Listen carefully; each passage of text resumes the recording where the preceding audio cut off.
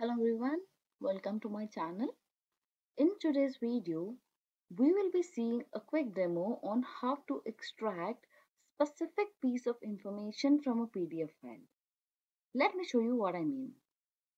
Assume that I have a PDF file like this, which is mostly an invoice, and there might be some scenarios where you would not want to extract the entire data from this PDF file. I would maybe just want the order number to enter in my SAP system, or maybe I would want to check the invoice date so that I can compare it with some other data I have for my further analysis. So, which means we are trying to train the bot to retrieve only this piece of information which we require and not the entire data. Now let us quickly see how do we do it. The first option we have in UiPath is to use a get text activity. So let me quickly come to my studio. Please type in get text in the activities panel and you should be able to find the get text activity. Kindly drag and drop the get text activity. I have already created the sequence with and have named it PDF automation and retrieving specific elements. Now I have dragged and dropped in the get text activity, and first thing I would want to do is I will rename my activity. Like I told you in my previous videos, renaming is not a mandatory thing, but it will help to increase the readability. Hence, I recommend you to rename the activities whenever you use them. So moving on, I'm renaming the activities as ITR, retrieving the odd number. Let us try to retrieve the order number and see if we can retrieve it or not. So it is asking me to indicate on the screen, and guys, there are some shortcut keys. Okay, you could either hit on Alt tab to go to the specific PDF, or if you would want the bot to delay for few seconds while you navigate to the other tab, you could also hit on function F2. So for this video, let us consider hitting on function F2. Now let me keep the PDF open so that I'll be able to indicate the required element I want. Now if you see, I'm able to indicate this specific element called order number. Okay.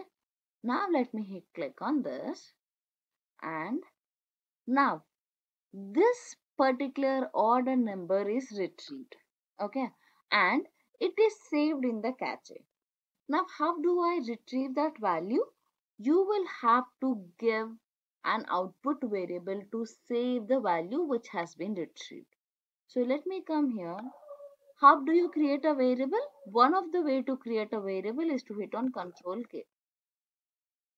Please hit on Control K and say odd number.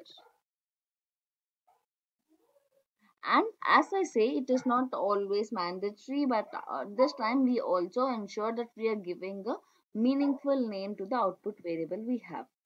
Alright, just come out of it and let us see what value is it extracting. So for that, I'll quickly take a right line activity. I'll drag and drop this here, and I will rename the activity as publishing the order number to the console. Alternatively, you could also take a message box as well.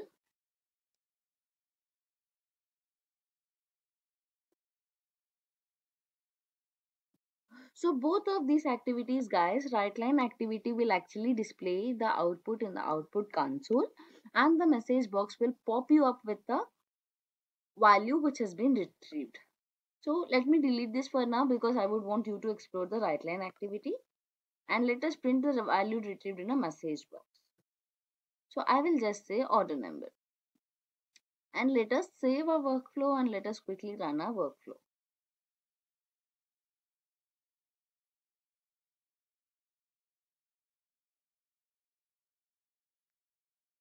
As you see here, the bot has actually retrieved the order number for us.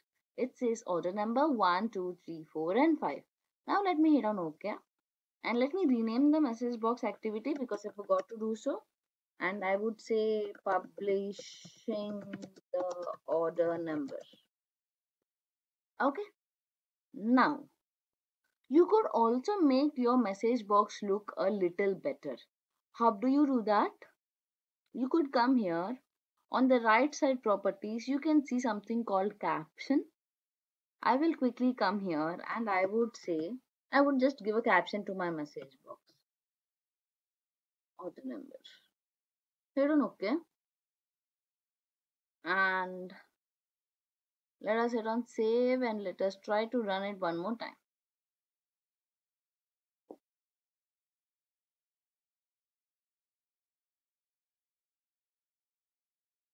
So as you see, this time it is much better. Okay, I think I misspelled the order number. Let me come here. Let me say order number so that it looks much better this time. I'll quickly run it.